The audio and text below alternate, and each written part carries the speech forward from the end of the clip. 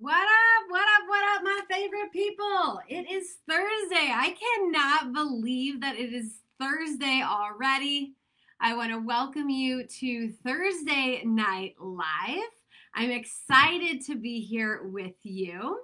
And I've got some great topics tonight and topics that are inspired by you, because they were a question that kind of came in, but topics that are so relevant for all of us. For all of us. So, if you don't know who I am, my name is Karissa, and I am a success coach. I'm the owner and founder, and the biggest boss babe you know. I'm the owner and founder, though, of 365 Daily Hustle, and I am a success coach. I help high performing females balance their life, health, and their business, taking them from feeling frazzled to completely focused in their life and thriving in all areas. If you are catching tonight's live, put in your favorite emoji, put in #live, drop something in the comment feed so that I know you're there. If you're catching this on the replay, welcome. It might not be Thursday, but welcome to tonight's topic. It's Real Conversations with me, Coach Karissa. So you might be noticing that I have this glowing light behind me, right? But I just wanted to give a shout out because I'm feeling really freaking good right now. So today I was actually at a speaking event. I was speaking all about burnout and overwhelm. And I noticed through my window that I start to see this gal, she's delivering flowers, and I'm like, oh my God, who's sending me flowers? And I'm like, well, there's only one person that would be sending me flowers, and that is my amazing boyfriend. So just shout out to the guy who's delivering flowers from so far away. I truly appreciate you, babe. He has literally showered me with gifts all week this week. So speaking of gifts, he didn't give me this hat, which I absolutely love, you guys, but he gave me sometimes a little bit better hat. So I don't know if you can see it. It's a couple of letters, but it stands for legendary, and that's what I'm going for, right? That's this boss babe, and I'm going for legendary status. All right, so tonight's topics we're covering two in just a short amount of time. So stick with me, and I promise you will take away some awesome golden nuggets.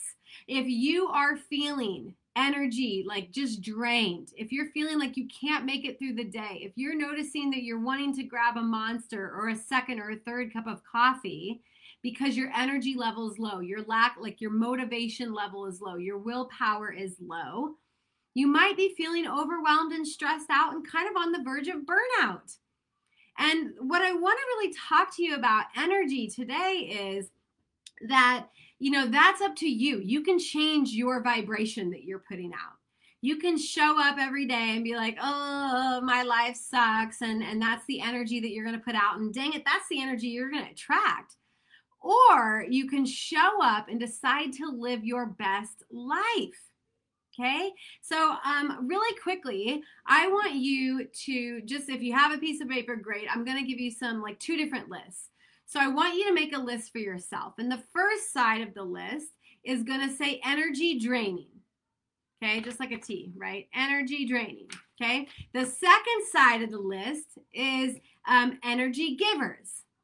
Okay, and so you have two separate lists. Right? And as you start, I want you to write down on the energy givers, the energy drainers, things that could be causing you to feel less energized, to feel less alive, to feel less like you. Maybe you haven't felt like you since COVID started in March. Maybe you're still noticing yourself hitting the snooze over and over again. Or maybe you're noticing yourself at 3 o'clock. You're just like, oh, I'm done. I'm tired. I don't want to do this anymore. Let's take a look at what could be draining your batteries. Because I don't know about you, but if I don't plug my phone up like every couple of hours, my phone's going to die. So our brains, our bodies are constantly on. Our phones are constantly on, and our bodies are constantly on. Our mind is constantly on. So things that could be draining your energy and you have no idea is, number one, is sloppy boundaries. I'm going to get real with you. This week I bent my boundaries a lot. And I needed someone very special, my boyfriend. He had to call me out on this week. He was like, babe, your work-life balance is a bit off this week. And I'm like, and at first I wanted to be very defensive, and I probably was. And then I sat back and I reflected, and I was like, oh my God, he's right, Like, and it's so easy to say, well, I have these deadlines, I have to get done. But at the end of the day, it leaves me feeling like de-energized. And the people in my life that I want to give full energy to don't deserve that. They don't deserve a half-assed Karissa that shows up like, meh, okay? So things that could be draining your energy are sloppy boundaries. I'm going to give you a tool for that here in a little bit. And what I mean by boundaries is that you're stretching your boundary lines. So think about when we think about COVID, it has blurred our boundaries so much. This is so like relevant because a lot of us are working from home. We're working from home. And therefore, it's hard for us to shut off work. And it's hard for us to say, okay, work's done. Life needs to now happen. Okay?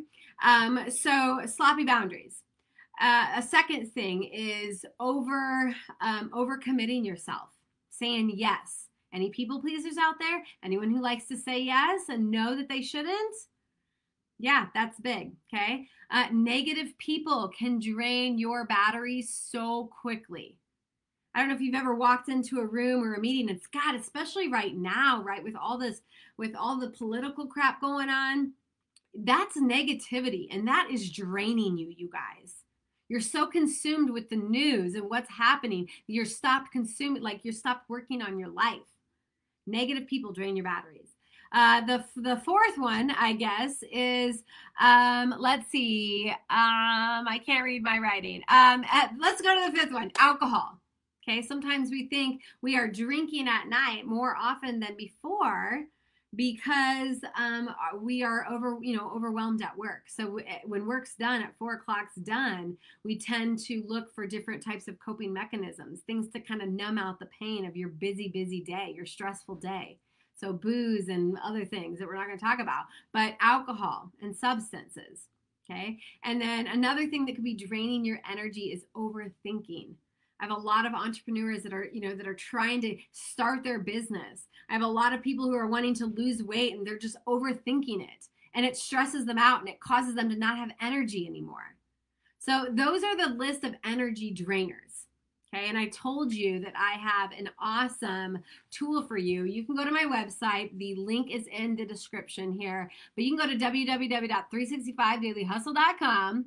You can go to resources and you can download this boundaries self-assessment tool. It's going to allow you to really look at the different areas in your life, like physical boundaries, emotional boundaries, financial boundaries, time boundaries, non-negotiable boundaries, technology, work, relationships. There's so many boundaries that we can really tighten up that will allow us to feel energized again. Okay, so enough about the drainers. Let's talk about the things that give us energy, right? So just like sloppy boundaries can drain us, clear boundaries can help like just give us energy. Knowing that, like who you serve or what you serve. 1 second. Hey, Sarah? Oh gosh, never mind. Sorry. Oh my gosh, I saw a white dog that looks just like this dog on my floor. And I was like, oh my God, she's out. Okay.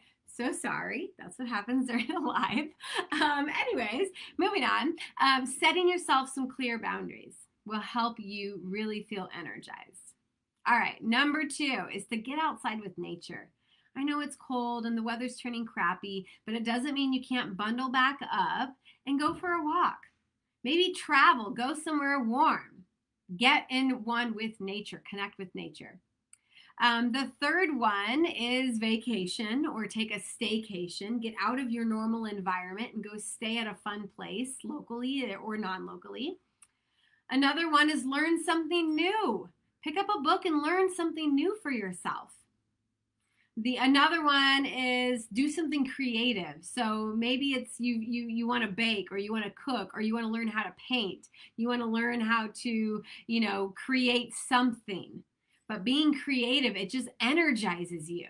You guys, when I'm thinking of new creative programs for people, for clients, new creative talks for companies looking to bring me in and speak, it gets me excited. It fills my tank back up. I feel amazing. It's getting creative. All right, and then some super easy ones is drink more water. You guys, we all need to drink more water. There are so many benefits to that, but drinking more water can definitely help. All right, and then the last one is proper nutrition. Obviously, food plays a big role with how we feel and our energy. If you're not eating enough, if you're eating too much, if you're eating foods you know that are like heavy and like just energy draining, those can all play a big role. All right, so the biggest thing here, you guys, was the question is how can I help bounce and boost my energy levels back up? I want you to take some things off of that energy giving list and start doing them. Start doing them. All right. Topic number 2, and let's see how much time I got. I've got just a few minutes to touch on this. So the question is that she said, I'm trying to like manifest my best life. I hear you talk all about, you know, like manifestation and like just, you know, like planting the seeds and watching things grow. And girlfriend, that is exactly what I do. So besides creating a vision board, which is fantastic, do not get me wrong. I have a vision board. I have a vision storyboard. I love creating like this dream board of what I want my life to look like. But it goes a little bit beyond creating just a fun board for yourself. Okay. So how else can you boss up and create your best life? Well, the first way is you can incorporate meditation into your day. And I'm not talking 30, 40 minutes. I'm not talking a full yoga class. I'm talking just like 5 or 10 minutes is all you need. You guys, I try and do this 3 times every week. Now, if it was up to me, I would love to do it 7 days a week. And that's my intention, right? Every day my calendar says meditation. But sometimes my spiritual hour includes meditation. Sometimes it includes reading. Sometimes it includes reflecting and journaling. Just depends on how I'm feeling that day. But what you will notice is that I'm always taking some kind of time to really dive in and think about how I can become a better version of me. All right, so meditation. I literally like get some easy calming music and I turn it on. I turn my chair this way. I stare at my vision board and I just sit there and like this, it's guided meditation to help me achieve my goals and dreams. It's, you know, like I think about what it's going to feel like when I'm on stage speaking in front of thousands of people impacting the world. I think about how my bank account's going to reflect. I think about how much more I'll be able to give and serve when I have that kind of income to be able to do that. I think about everything. So not only do I start to imagine what my life is going to look like once I've already achieved my goals, is that I think what's next, right? What is next for me after I'm speaking on stages? What else can open up for me in my life? Okay, so the second part of manifesting your wildest life, right? Your best life, your plain big life, is to take empowered action, to take inspired action on your life. It's one thing to just wish and hope and pray and dream for that life. It's a whole nother thing when you can put action and back that up with manifestation. Or manifesting, sorry, manifestation. Oh, manifesting. All right, so I just want you to think like some people are like, oh, but I am, right? I am taking action on my business. But there's a big difference between busy work and inspired work, right? Creative work.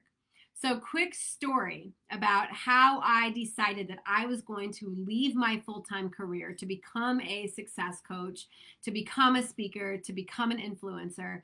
And it all started with a vision, right? I knew what I wanted to do. Once I figured out what my passion was, I was like, okay, how am I going to make this work? How am I going to leave my job that really supports my family? And how am I going to just step into faith and let go of fear and doubt and judgment? How am I going to do all that? So I was like, okay, one step at a time, right? One day at a time. It started with, I was like, I need to get my LLC. I need to get a business card. I want to make a flyer. I want to do a Facebook Live. I want to start working with clients. I want to go to school. Like all of these empowered actions towards becoming a coach. Baby steps got me to where I am today, right? So then once you start to like take action every single day, that builds confidence, it builds momentum up in your life, and things are fantastic, right? You're like, yes, I can do this thing that I wanted to do. And then it just gets you that much closer. It totally gets the ball rolling. And you guys, I work with entrepreneurs all the time, or people who are wanting to do that, people who want to lose weight and get healthy, people who want to start changing their habits and bad habits and turning them into good habits. And we always start with like a visualization, right? We plant the seed, because what we start to think about, we start to say, we start to do, we start to act.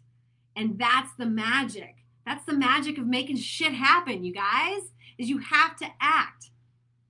All right, y'all, that's all I have for you tonight. I hope you enjoyed our 2 topics, really quick, down and dirty. That's kind of how I roll.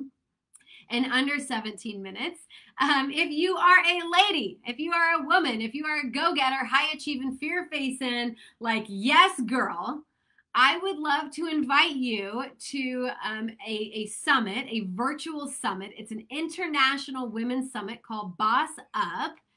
And the description and the invite is in my description, I guess I should say. All the details are in the description of this Facebook Live.